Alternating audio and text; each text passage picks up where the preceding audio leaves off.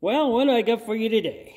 Look at here, I've got, let's get you in focus here. Look at here, I got you an AC Delco, if you can read that. I don't know what size it is, because I can't read it. But she's an AC Delco, she's well used. And I've never taken one of these apart. So, I cannot wait. Date code says 2021, I believe. So, I'll cut her open. Let's see how these are made. Alright, let's get a look at this. Take the top off for here. Now that is one heavy top. That is a thick top. Whatever's in my mouth, probably something. Let's see.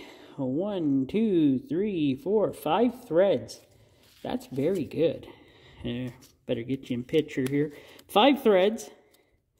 This held on moderately well. The seal. Yeah, she doesn't look too bad. But the holes are a little small around. That's not bad.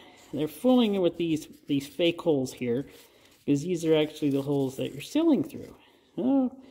And we got a rubber. Oh, very stiff rubber.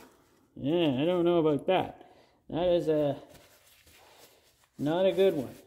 Well, she's rubber. Okay, and let's see. Oh, I see it's got metal ends. That's good. Metal ends for the filter. There is a nice release valve.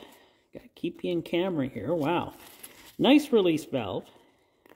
A lot of pressure on that to open it. And there is a lot of pressure. Wow, that's one of the strongest ones I've had so far. And let's see, metal ends. And inside, I can see, well, let's cut the filter off this, and we'll go from there. So, as we see here, it's not sealed with a strip of any sort. It's just glued together. Let's see how easy that comes out. Was that not the one that was supposed to be glued together? No, it's this one. So yeah, it is just glued together. Let's pull her apart.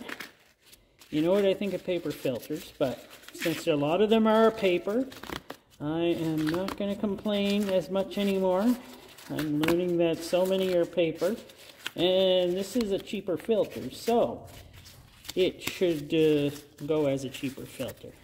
So, but I don't see any sparklies in this filter, so whoever had this filter, the engine was still doing fine. But it looks like it filtrated well. Now, the cage is that plastic phenolic type stuff. Man, these things are so strong. The plastic phenolic type stuff, lots of flow through them. You can't go wrong. I'm sure they're not that bad. I've never seen one fail. So, but overall, it does have a good, very strong bypass valve. Rubber anti-drain back valve. Not great. Case. Been stronger cases. This was moderately in there well. Paper for a cheaper, the starting AC Delco filter, I can understand that. But, you know what, would I run it on any of my GM cars or any other cars, because they make them for all sorts? Yeah, I probably would. So, this will get I'll give it a soft pass. Alright, well, thanks for watching.